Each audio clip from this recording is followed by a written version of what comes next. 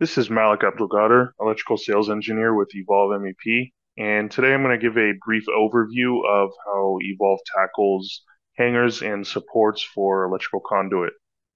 So to begin, we would first check our hanger placement settings, and from here we can either select an existing profile or create a new placement profile.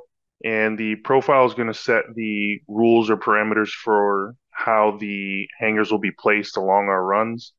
So for this 8 foot spacing profile, it will place the hangers every 8 feet with 8 foot spacing on the hangers.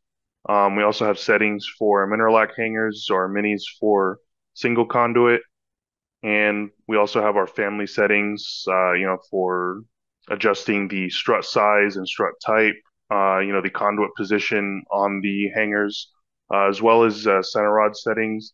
Um, so if we want, we can set a minimum width for the hangers, and if that minimum width is exceeded, the software automatically places a center rod.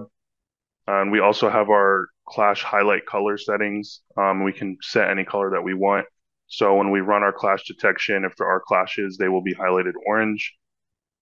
And then we can set the tolerance for our clash detection and then how the software will make adjustments based on that clash detection.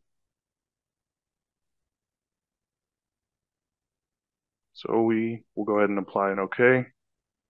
And then we can actually come into our hanger placement tool, and we will select the profile that we have, the 8 foot spacing. And we have 3 different modes of placing the hangers. We can either do entire path, so once a run is selected, it will place hangers along the entire path of that run. We can do up to a change of direction, so the command will run until a bend or change of direction is reached, and then the command will end. Or we can do single hanger, which allows us to kind of continually place single hangers along the run and kind of gives us some more freedom on how those hangers can be placed. So for our purposes, we will be doing entire path, so we'll press OK. And we'll select the runs and press finish. And then we select the direction that we want it to traverse.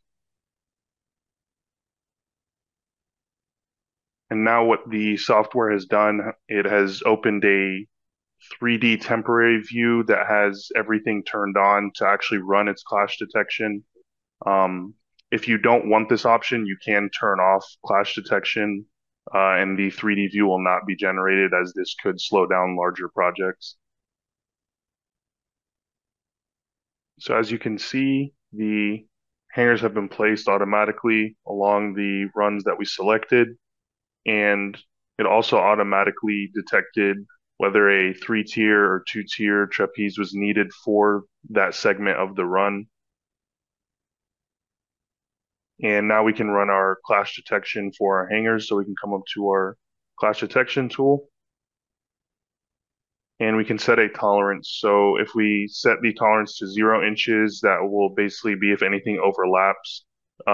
If we want kind of a more working space tolerance, we could set 3 inches or so, so that way if anything even comes within the area, it will be detected. But for our purposes, we'll go ahead and set 0 inches and press OK.